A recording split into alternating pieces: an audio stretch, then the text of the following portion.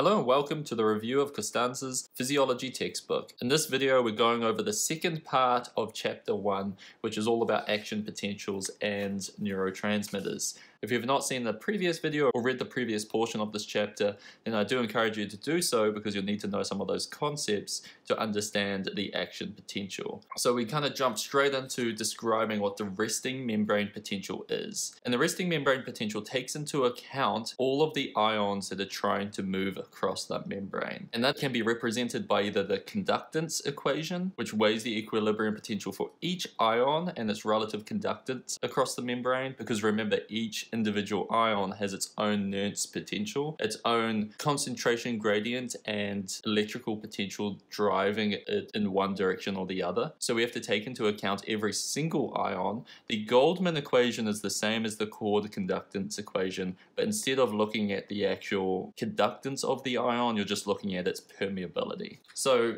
it shows that we have to take into account the relative concentrations and movement of potassium, sodium, chloride, and calcium. Now in the nerve axon, and to keep things simple, we really only have to worry about sodium and potassium.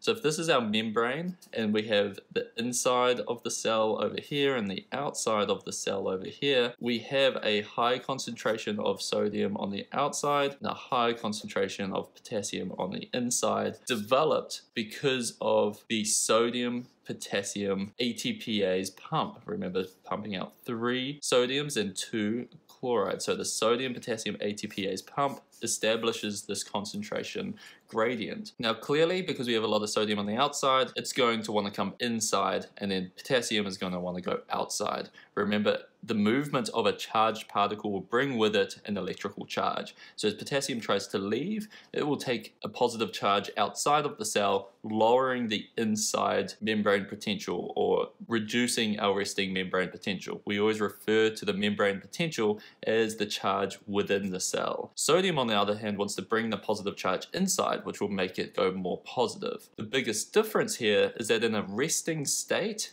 we do have a potassium channel that allows potassium to leave the cell, which means that on the inside, the large factor is that potassium is leaving, taking with it a positive charge. So the resting membrane potential is actually negative 90 millivolts, whereas sodium is effectively impermeable. So there is no movement of sodium into the cell at a resting state. So our resting membrane potential sits at around negative 70 millivolts, because of this leakage of potassium outside of the cell. So now that we know that concept, we have to talk about an action potential. And an action potential is purely a phenomena where excitable cells have a rapid depolarization followed by repolarization.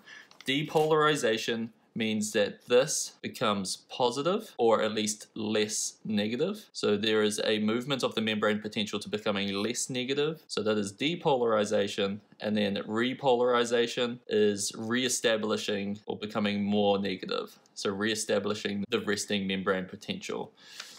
So an action potential is just creating a positive or less negative resting membrane potential that then swings back to being repolarized. Hyperpolarized just means it's becoming more negative. So it's even lower than the resting membrane potential, let's say negative 90 instead of negative 70.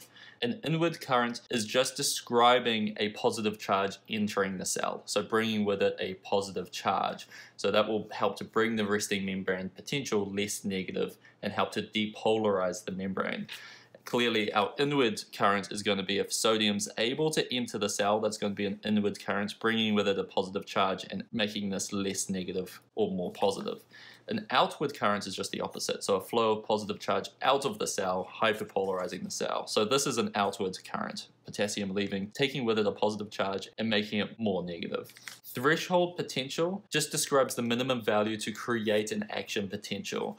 So what that means is that usually it's around negative 50. So this has to increase, the resting membrane potential has to increase or become less negative to negative 50 millivolts in order for an action potential to occur. Okay, now this is important to understand, that we need to reach this threshold for an action potential to occur, and we will go over very shortly exactly how an action potential develops. So resting membrane potential needs to reach threshold, which will then allow depolarization. And then overshoot is just that the action potential becomes more positive than it wanted to.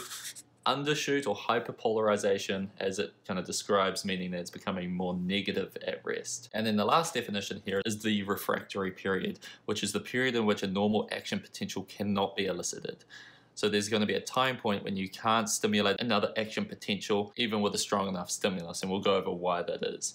So next we actually have to talk about the action potential itself. There are some characteristics of action potentials, and it's easier to understand this by looking at this graph where we've actually graphed out where our voltage is on the side here. So our voltage of our membrane potential, remember, meaning the inside of this cell membrane, and then over time. So an action potential is characterized by this -70 becoming more positive or less negative, having this huge upswing, and then having a repolarization period, meaning that it's going to become more negative again, so coming right back down. We have this period of hyperpolarization where it's more negative, and then it becomes normal resting membrane potential. So the two major players here, kind of as you would expect, sodium and potassium. So we have sodium entering the cell, which allows the depolarization, and then we have potassium leaving the cell to cause repolarization. So it's easier to graph this out here, where we have the outside and inside of our cell. We actually have the sodium channel here, which has this gate. As soon as our resting membrane potential reaches threshold or becomes less negative, this gate actually opens up, which allows sodium to enter the cell rapidly.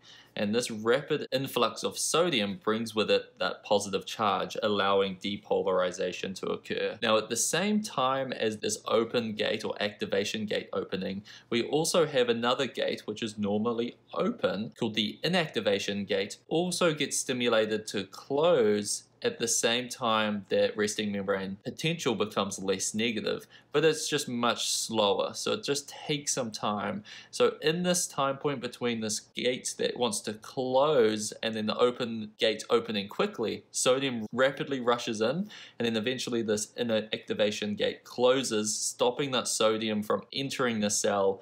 As you can see here, our sodium conductance rapidly reduces, so then that stops the continuous rise right up to the Nernst potential of sodium. So we end up just falling short of that. And then roughly at the same time, we have another potassium channel also has its own gate, which is normally closed in the resting cell, that starts to slowly open as soon as threshold is reached, similar to the inactivation gate of the sodium. So once it's open, we have this huge additional increase in potassium leaving the cell, which correlates to the potassium conductance increasing over here, that helps to repolarize the cell, so allowing it to become negative again. Now it does overshoot and it makes it become pretty close to the potassium equilibrium or Nernst potential, but then this will slowly close once again and then stop the additional potassium from leaving, and then we just end up with our normal slow leak of potassium during our resting membrane potential. Now the reason we have a refractory period is because once this gate opens, because threshold is reached, remember this gate is also going to close slowly. So as soon as this has opened and this is closed, we end up in a state where this one carrier protein has its closed inactivation gate and open activation gate. And so sodium cannot enter the cell at this point. So it doesn't matter if there's another stimulus because there's no sodium that's going to enter. This gate will not open until repolarization and the resting membrane potential has been reestablished. So once depolarization has occurred, you need repolarization to occur to allow these carrier proteins to become sensitive to another stimulus, to allow another action potential. So that's why we end up with a refractory period. And so the reason why the action potential propagates is that this membrane goes on for a while in a nerve cell. So as soon as an action potential happens at this one site and this becomes positive, this positive charge leaks over to over here where we have a slight negative charge because these guys haven't opened, until this negative charge becomes -50 or our threshold, which will then open up these gates over here and slowly close these ones as a side. So, and allow sodium to enter and then depolarize this area, and as this area starts to enter its repolarization phase. So this positive charge gets spread from one side to the other. And that describes one of the properties of an action potential, meaning that it propagates. The other characteristic is that a normal action potential of a certain cell looks identical, so it's always going to look like this nice depolarization and repolarization phase. And then the last characteristic, so 3 characteristics of an action potential, is that it's an all or nothing response. So once an action potential starts, you're not going to just get a small one, you're going to open up all your sodium channels once threshold is reached, and bang, you've got an action potential that spreads down the nerve. We create action potentials in nerves because it helps to transfer information down a nerve. So for instance, any sensory stimuli that you feel, whether that's pain, pressure, warmth, that gets spread to your brain through your nerves by the transmission of action potentials. It's the same for all your muscle movements. Your brain tells your muscles to move by sending these transmissions as action potentials through your nerve fibers to your muscle cell to then contract your muscle cell. So it's the way that we're able to transmit signals around the body. And briefly before we move on, we do have 2 types of refractory periods. We've got the absolute refractory period, which just represents the time point where those inactivation gates on the sodium channel are actually closed. So we literally cannot do anything about this. We can't create another action potential because this is only going to open once we repolarize the cell. Then we have a relative refractory period. Relative meaning that we may be able to re-stimulate another action potential, but it requires a higher than normal stimulus. And that's because our potassium conductance is so high that we have this strong outward current countering any inward current that may occur. So you need a higher inward current or a higher stimulus to overcome this high potassium and high outward current. But it's still possible to spread an action potential with a higher than normal stimulus. Now we can describe accommodation real quickly here. Accommodation just means that although we may be at resting membrane potential, an action potential does not occur. And the reason behind this is if we have a very slow rise from -70 to -50 that takes a lot of time, we start to actually open up only some of these sodium channels and subsequently also closing some of them, that eventually once we're actually sitting at threshold, we have a lot of sodium channels which are actually closed. So then we need to actually increase even further or make this less negative even more to try to stimulate even more sodium channels for opening. So because this inactivation gate closes at the same time that the sodium channel opens. So if we're sitting at a slightly less negative resting membrane potential for a long period of time, or if it takes a long period of time to reach this -50, then we may not stimulate an action potential, and that's called accommodation. And that can occur due to hyperkalemia, because if we have high potassium outside of the cell, then we actually reduce this conductance, we reduce this outward current, so then our resting membrane potential sits normally at, let's say, threshold. So it's actually sitting at a less negative value, which means that we need a higher stimulus, we need a greater increase in resting membrane potential, or make this even less negative than it is right now to stimulate more sodium channels from opening. Now, all of these concepts, action potentials, are quite confusing, especially when you first go over it. So I do want to encourage you to go over this video multiple times. We still have more to cover. Those are the main points. Or, read certain portions multiple times, because it can be very confusing in those very first times that you actually learn about this, because it doesn't seem very intuitive initially. I hope this portion has helped. Definitely go over it again if need be. But for now, we're going to move on to the actual movement of these action potentials down a nerve fiber, starting with conduction velocity. So conduction velocity just describes how fast that action potential can move down a nerve axon. Now, a nerve axon is shown here on this nerve cell. So we have this nerve cell where this cell body would be sitting somewhere near the spinal cord, and then we have this long axon that goes all the way out to the sensory receptors. The sensory receptors may be all the way out to your fingertips. So these axons can get quite long, and obviously it's important for reflexes and for movement for this velocity of conduction to be as fast as possible. So there's two main variables that determine this conduction velocity, and that includes time constant and length constant. And these two factors represent the cable properties of nerve axons. So if we go into time constant first, time constant just literally means how quickly can the cell membrane depolarize, or conversely, how quickly can it hyperpolarize or repolarize. So how fast can the movement of ions occur? It's dependent on two factors. One, membrane resistance. Obviously, if we have a higher resistance in the membrane, we have a slower depolarization and repolarization phase.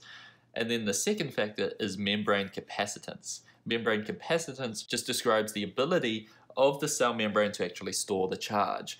So if this charge quickly dissipates, then it's going to be a lot harder to depolarize the cell. But if this charge stays in the area, then you can depolarize it faster because you can increase that resting membrane potential to threshold faster and then depolarize the cell faster too. Now the other constant is the length constant. The length constant describes how quickly the depolarizing current can spread along the nerve. So length constant is going from here to here, whereas time constant is purely just depolarization at one certain point. Now length constant is dependent on the membrane resistance and then also the resistance within the cell itself. Because electrical charge likes to take the path of least resistance, whichever is lower is going to represent where the charge goes. So if you have a lower internal resistance within the cell than your membrane resistance, then your charge is going to spread quickly through the cell, which is what we want. Whereas if you have a low membrane resistance, then your charge is going to go through your cell and you're going to lose your ability to move your charge quickly down your axon. So we can improve our length constant, which will subsequently increase our conduction velocity by reducing the internal resistance or the resistance within the cell relative to the membrane resistance. And we can do that by increasing the nerve diameter, which then reduces our internal resistance within the cell, allowing the conduction velocity to increase, or by myelinating the cell. Myelinating just means wrapping an insulator around it. This insulator is basically just lipid. So by wrapping an insulator around the cell, you increase your membrane resistance relative to your internal resistance within your cell, so then you're able to rapidly conduct charge through the cell. Now by increasing the membrane resistance, we also reduce our time constant, so it's actually harder to depolarize that region. So we can't wrap the entire nerve axon in myelin, or else we will just lose our charge because no areas are depolarizing. So what the nerve axon actually does is that it will just wrap certain portions with myelin, like here, here, and here.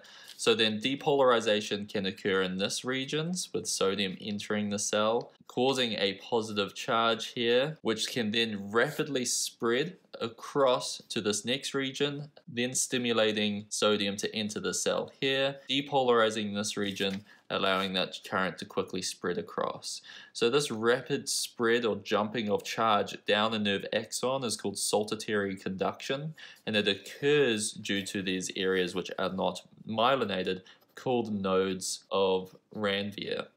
So saltatory conduction occurs due to myelination of our nerve axons, which are also pretty large diameter, which helps to increase our conduction velocity, allowing our nerve signals to be spread quite rapidly.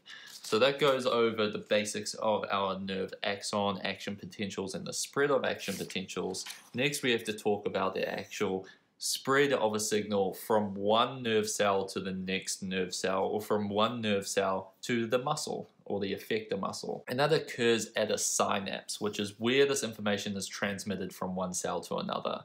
There's two types of synapses, an electrical synapse or a chemical synapse. An electrical synapse is called essentially a gap junction. This is where just two cells connect to one another at one certain portion where there is low resistance. So then this electrical charge can spread straight through it. So a gap junction is an electrical synapse, and that occurs at our cardiac muscle and smooth muscle, where the electrical impulse has to travel from cell to cell, as you'll see later on in this textbook. Chemical synapses is represented over here in figure 116, where you can actually see there's a gap between the presynaptic nerve and then the postsynaptic nerve. So a synapse is almost just like a little gap between the two, where a chemical signal has to transfer across the gap to propagate an action potential on the other side, or to actually inhibit a signal from being transmitted. So this is how a signal goes from your fingertips to your brain through multiple different nerve cells. It occurs by going through these different synapses, which gets that signal to where it needs to go, because there will be multiple synapses on that pathway. So the first move here is that the action potential moves down the nerve, bringing with it that positive charge. That stimulates the opening of calcium channels, so then calcium can then enter into the presynaptic nerve terminal. The entering of calcium then stimulates the release of acetylcholine, or whatever neurotransmitter or chemical, to then be released from the presynaptic terminal. So a neurotransmitter then gets released. It then passes this gap, or the synaptic cleft, to then interact with a carrier protein on the postsynaptic terminal to then open this channel and allow the movement of ions. If it's excitatory, then it allows the movement of sodium and potassium, and ultimately the sodium enters in and we end up with a end plate potential of about -50 or so, which then stimulates threshold, and thus an action potential can be spread down this axon. So we transmit the action potential from this nerve to this nerve, or this carrier protein may actually open up chloride channels. So then that actually allows chloride to enter the cell, which will actually hyperpolarize the cell and inhibit this nerve axon. So we stop the signal from propagating. Once this chemical, or this neurotransmitter here, represented by acetylcholine, has stimulated this receptor here, it then gets broken down by acetylcholine esterase. The choline then gets recycled to form more acetylcholine. So that is how a signal is spread from one cell to the other cell. Now, one action potential may not directly stimulate an action potential on the other side if it is an excitatory action potential. We need the motor end plate to accumulate enough charge to then reach threshold to then allow propagation of a nerve impulse. So we may need actually multiple action potentials from this nerve to stimulate an action potential, or just one action potential from this nerve. When we need multiple in succession, that is called temporal summation. Or we may need multiple axons here, or multiple synapses all stimulating this one postsynaptic terminal at the same time to stimulate an action potential. And when we need multiple at the same time, that's called spatial summation, to then stimulate another action potential. Because synapses may be one-to-one, it may be multiple to one, or it could be one to multiple. So if it's one-to-one, then clearly that's a simple transmission of an impulse or a simple inhibition of an impulse. If it's multiple to one, then we're actually causing convergence of multiple signals into one area. Or if it's one to multiple, then it's divergence. We're sending the signal to multiple areas. Now this figure is actually showing us a motor neuron where we have an action potential going to a muscle neuron to stimulate a muscle cell. So this is going from a nerve to a muscle, depolarization of the motor end plate to then cause an action potential in the muscle cell to cause contraction. We will go over muscle contraction in the next video. So this is the basics of a chemical synapse. We have a signal coming across, we have a neurotransmitter that crosses the jump, and then we will either have depolarization or inhibition of the post-terminal synapse if the signal is strong enough. Now we can have some issues at this area. For instance, botulism actually stops the release of those acetylcholine neurotransmitters, so there is no signal transmitted, which causes paralysis because we can't move. And then we also get a problem called myasthenia gravis, where there's an immune response against these guys here, so we don't get enough signal across, which you can treat by actually providing an inhibitor of this enzyme here. So we have an accumulation of acetylcholine to try to get as much signal in as much as possible. Now these disease processes, obviously there's a little bit more to them. This is a physiology textbook, we won't kind of cover that too much here. And then we've gone over the excitatory postsynaptic terminals, open up sodium potassium channels, and excitatory neurotransmitters that do that are acetylcholine, norepinephrine, epinephrine, dopamine, glutamate, and serotonin. These cause depolarization of those postsynaptic terminals. And then inhibitory postsynaptic potentials hyperpolarize the postsynaptic terminal by opening up chloride channels. The main two there are GABA or gamma aminobutyric acid and glycine are the two inhibitory neurotransmitters. We've gone over spatial summation, where you need multiple presynaptic action potentials at the same time, versus temporal summation, which is just multiple in succession. And then we have these other phenomena like, for instance, facilitation, augmentation, and post-tetanic potentiation are a similar phenomena here, where repeated stimulation causes increased response in the postsynaptic cell, thought to be because of an increased neurotransmitter within the synapse and an accumulation of calcium in the presynaptic terminal. We have long-term potentiation, which is a storage of memories essentially, so there is an exaggerated response to the same signal. And then we have synaptic fatigue, where now repeated stimulation has now exhausted our neurotransmitters, so now we result in a less or a lower response to the same signal. There is a little bit more information on all of these neurotransmitters, which I doubt you would need to know, but if you do need to know, then you kind of go over it in your own time. Really, the main thing here is that acetylcholine is a very common one, and it's the only one at the neuromuscular junction, so between nerve cells and muscles. We have four kind of groupings, so choline esters is your acetylcholine, biogenic amines, amino acids, and neuropeptides. The main difference here for neuropeptides is that they are created in the actual nerve cell body and then transported to the synapse through the nerve axon, whereas the other neurotransmitters are all created at the actual presynaptic terminal to then cross over that synaptic cleft. Now, norepinephrine, epinephrine, and dopamine are all similar because they're all created from tyrosine, and then just more metabolism results in each one. As you can see, tyrosine turns into L-dopa, then to dopamine, then norepinephrine, then epinephrine. Now, histamine is another one that's created in mast cells. Serotonin is created from tryptophan. Serotonin and norepinephrine, etc., can get broken down from monoamine oxidase. And then there's another one called COMT. Glutamate is a major excitatory neurotransmitter in your actual central nervous system. Glycine and GABA being are two inhibitory ones, and then nitric oxide, which is a short-acting inhibitory neurotransmitter in the GI tract and central nervous system. And then we have a very long list of neuropeptides. As I mentioned, they're synthesized in the nerve cell body. Now, neuromodulators are a type of neuropeptide which alters the amount of neurotransmitter released in response to stimulation. Then neurohormones are actually released from secretory cells and can go through the blood to act at distal sites. But in these cases, secretory cells are actually the neurons themselves. And then lastly here we have purines, which is really just ATP or the byproducts of ATP. Now, all of those neurotransmitters, it goes into a little bit more detail than I think you would need to know, but it just depends on which particular course you are in. So I hope you enjoyed this video. Next up, we're going to go over skeletal muscle. If you'd like to get downloadable audio files of these chapters, then you can do so by becoming a Patreon, or you can just support the channel that way. Otherwise, feel free to drop a comment, and we'll see you in the next video.